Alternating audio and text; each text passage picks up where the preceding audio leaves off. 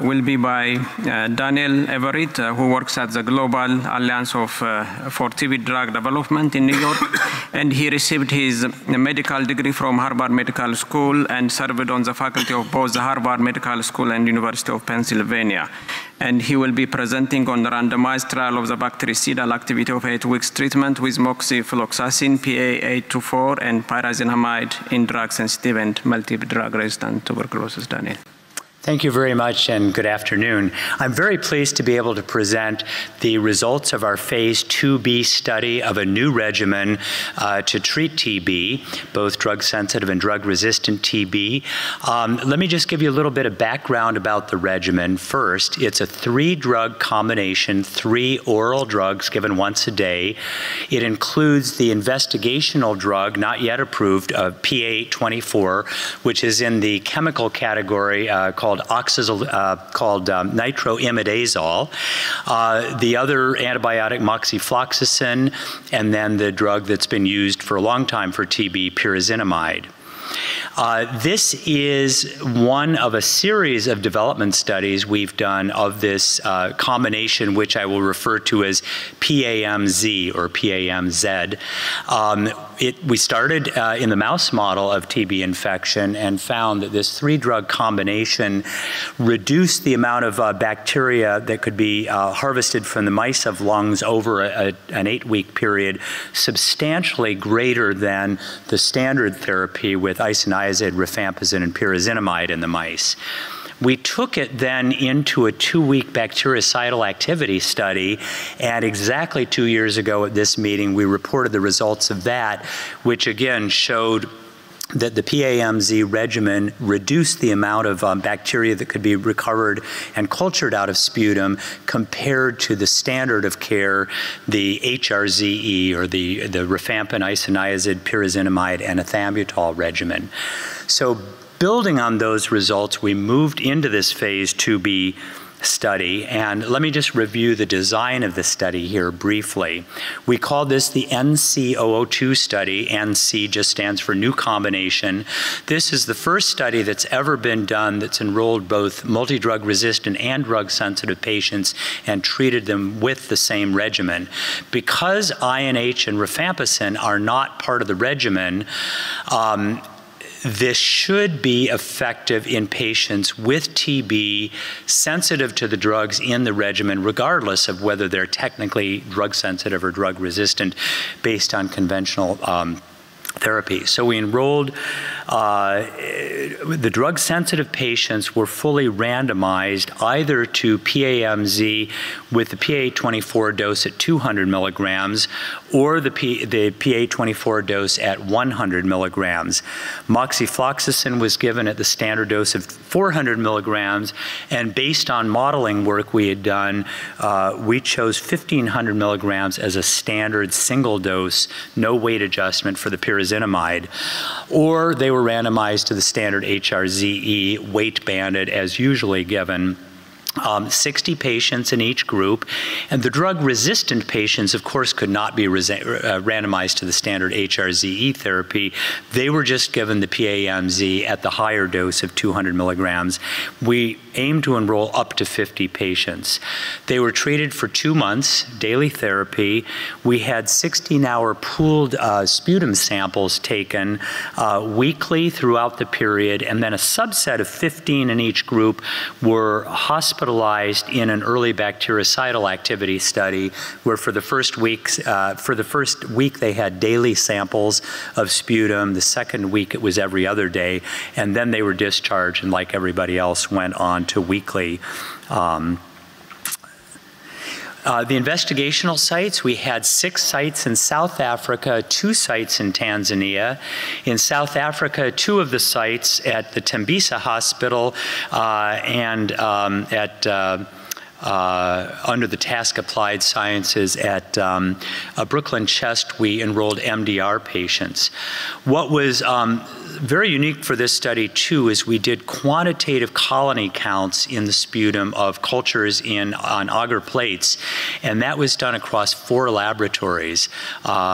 Give special thanks to the lab heads and to Kathy Eisenach, who worked with us to standardize this across 4 labs for this sort of delicate, detailed quantitative analysis. Just some enrollment demographic characteristics. We enrolled 207 patients. The average age was 31, about typical for our study, 65% men. Of note, we did enroll 20% were HIV infected, 40 patients. We allowed HIV patients to have CD4 counts down to 200. And as you can see, the split between black and mixed ethnicity. One thing I should say is we enrolled approximately 60 in each of the drug-sensitive groups. We ended up with enrolling 26 patients in the drug-resistant group. Because we got the resistance to pyrazinamide back between 1 and 3 weeks after enrollment, those who turned out to be resistant to pyrazinamide had to be removed from the study, and we actually had 9 patients in the drug-resistant group that went through the full 8 weeks and provided full data for the primary analysis. So our primary endpoint was the reduction in colony-forming units grown out of the sputum in agar over the 8-week period. This is a depiction of the regression lines using a joint Bayesian nonlinear mixed effects modeling over the 8 weeks.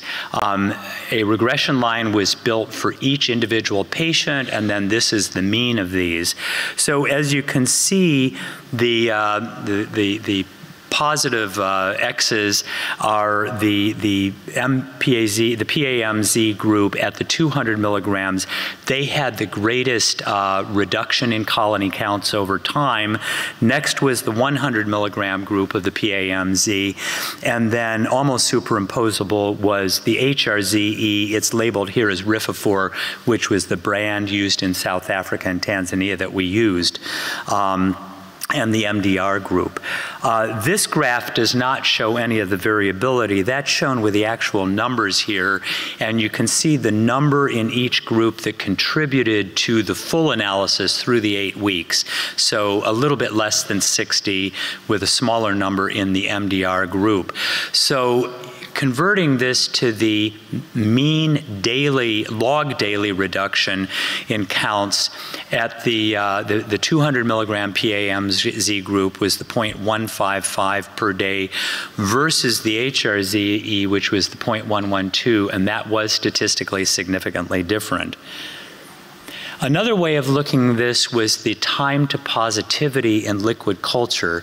So the number of hours it takes, and this is a log transformation, until the TB grew to a standard positive sample. So a better result here is when it takes longer to get positive, or it's truly negative at 42 days, you stop the cultures. And this gave very similar results. The one difference here was that the 200 and the 100 milligram group of Pa-824 actually had the same results. And then Rifafor and the MDR patients were very similar. Because of the narrowness and the variability, this did not meet statistical significance. But some of the other secondary endpoints, let me briefly show you. Time to culture conversion. So this is the amount of time until an individual patient first has a negative culture. And we had statistically significant differences both on solid culture and on liquid culture at the 200 milligram dose of Pa-824 with the M and the Z compared to HRZE. So you can see the median was 28 days on solid culture to negativity 49 days in liquid culture, which is more sensitive to grow out the slower growing bacteria, versus the HRZE, which was back at 35 days for solid culture and 56 days for liquid. Now moving on, if we look at how many patients had a completely negative culture at the end of 8 weeks, Again, in solid culture, many more will go to negative than in liquid culture. Liquid culture is much more sensitive to pick up those slow-growing bacteria. And at both the doses of the PAMZ group, we had much higher rate of negative cultures than the Rifafor group. In fact, at the 200 milligram dose, almost twice as many patients had negative cultures at the end of 8 weeks compared to the HRZE, the standard noted here as Rifafor. One other way of looking at it is we also looked at the first 14 days, or here days 7 to 14, at the log colony forming unit decreases, and then those patients at day 7 to 56.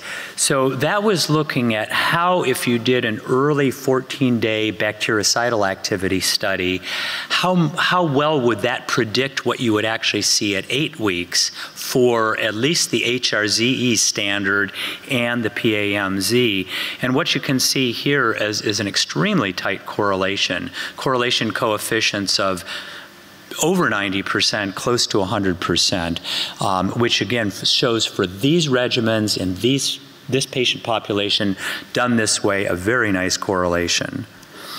Safety findings, just broadly, one way of looking at it is just to look at the NIH grades 1, 2, 3, 4. What percent of patients had at least one adverse event in these grading categories? And this is across the different arms. So the 100 milligram group, the 200 milligram group, the standard HRZE, and the MDR, and it was quite similarly spread across the groups. One caveat I can note is the 200 milligram PAMZ group, there were a bit more in the grade 3 and 4 category compared to the HRZE group, but actually the 100 milligram PAMZ group had actually small numbers, but half the number grade 4s compared to the HRZE group. So key findings, just a summary, the PAMZ regimen was statistically significantly better than the HRZE control for the primary endpoint, reduction in colony forming units over 56 days for the drug-sensitive patients at the higher dose. There was a more rapid time to culture conversion and a higher culture conversion to negative at 8 weeks, nearly twice the number converted in liquid culture of the drug-sensitive patients that were treated. There was no significant difference in the response for the 20% of patients who were HIV infected. We looked at that as a covariate, no effect, no real difference in adverse events. About half the patients were on antiretroviral therapy coming into the study. Some had it started during the study. No dose adjustments were given. Safety overall was comparable across the groups. So our next steps, we're moving into a phase 3 study, which we're planning to start before the end of the year. We're delighted to have various partners joining us. I'll just give a preview of the design of this study. This will include 1,500 patients, 300 per arm, being conducted at about 50 sites in about 15 countries around the world across many different geographic areas. Very similar, our unified pathway of including both drug-sensitive, drug-resistant patients. The drug-sensitive patients will be randomized either to the 6 months of the standard HRZE therapy or to 4 months of treatment, either at the 100 or the 200 milligram dose of Pa-824 with moxifloxacin and pyrazinamide. The drug-resistant patients will be treated for 6 months at the full dose, and will be evaluated for results similar to the drug-sensitive patients. This design has been discussed at length with both the FDA and the European Medicines Agency, and we will be going forward. Finally, I'd like to give sincere acknowledgements first to all the patients in Tanzania and South Africa who agreed to participate. Also, the volunteer community advisory boards that helped with research literacy training, the lead investigators and colleagues who I have listed here, and finally to our supporters and funders, particularly Australian Aid and the Bill and Melinda Gates Foundation. So I'll finish with that. Thank you. Thank you. Thank you very much. The floor is open for any clarification questions. I see 4 microphones. So microphone 1. Hello, thank you very much. Congratulations, very nice presentation. Maybe I missed, but I don't know what is the consolidation treatment is composed by rifampicin, isoniazid, or the same drugs for this treatment and for the next protocol? So the comparison treatment? No, sorry, the consolidation treatment regimen for this patient after the 2 months. It's the standard 4 drugs HRZ for 2 months, followed by 4 months of the isoniazid and rifampicin given daily. Very standard. And for the future protocol, yes. in the PA arm, it's the same? 2 months more? It's the same regimen for either 4 or 6 months. The same thing throughout the therapy, the PAMZ. Thank you. Okay, next. So what can you tell us about the hepatotoxicity of the regimen? Well, we are watching it like hawks, any potential hepatotoxicity. Dealing with developing a regimen, obviously Pa-824, which is the new drug, has the adverse effects of the company it keeps. So we do have some aminotransferase elevations with the HRZ regimen, as one would expect, and also associated with the pyrazinamide and the moxifloxacin.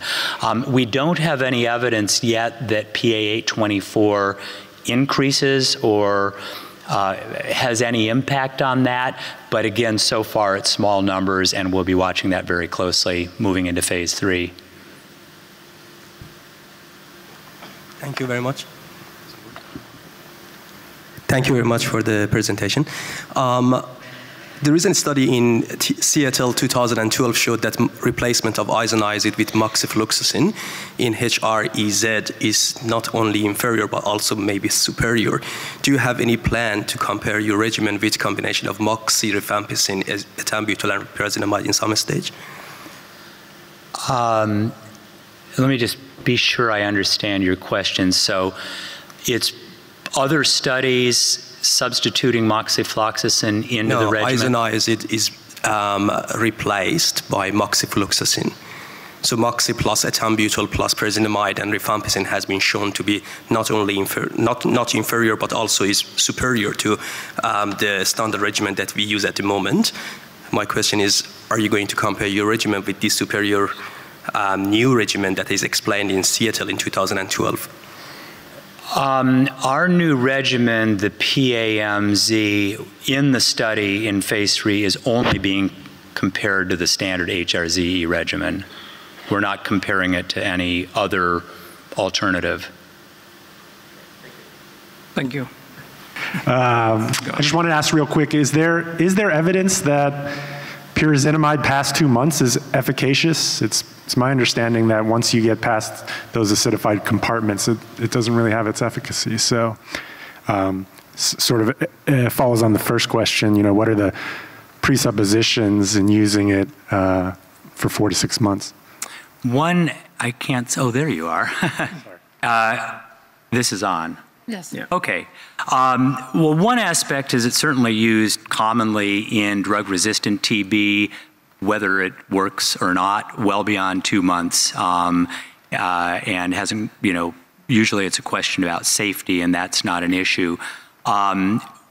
We have certainly found in the mouse model treating that it gives substantial extra benefit going on to a 3 or 4 month treatment, and then stopping and looking at no recurrence 3 months later in the mice. So we feel in this particular regimen that it is an important piece. We would not want to treat with only 2 drugs for the full time. So we're just moving ahead, based on the evidence we have to treat for 4 or 6 months with the entire regimen. Okay, thanks. Thank you.